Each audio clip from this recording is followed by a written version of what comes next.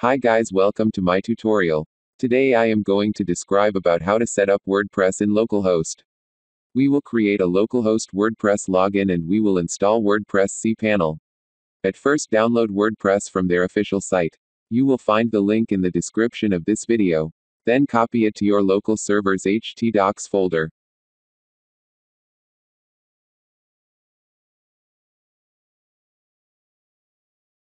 Then open XAMPP controller and start Apache and MySQL server.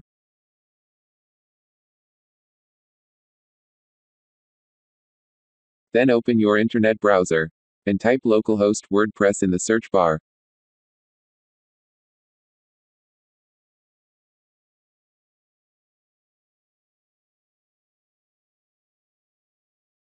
Then open another tab in your browser and type localhost.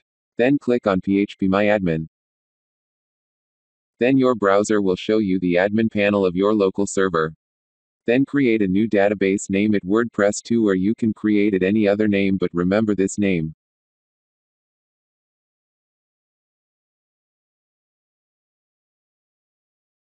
Then fill the form and database field, type the name of database which you create.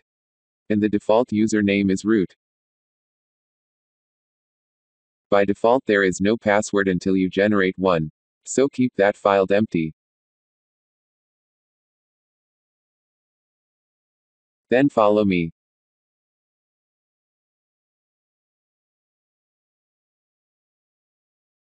Now create a user of your WordPress site by fill this form.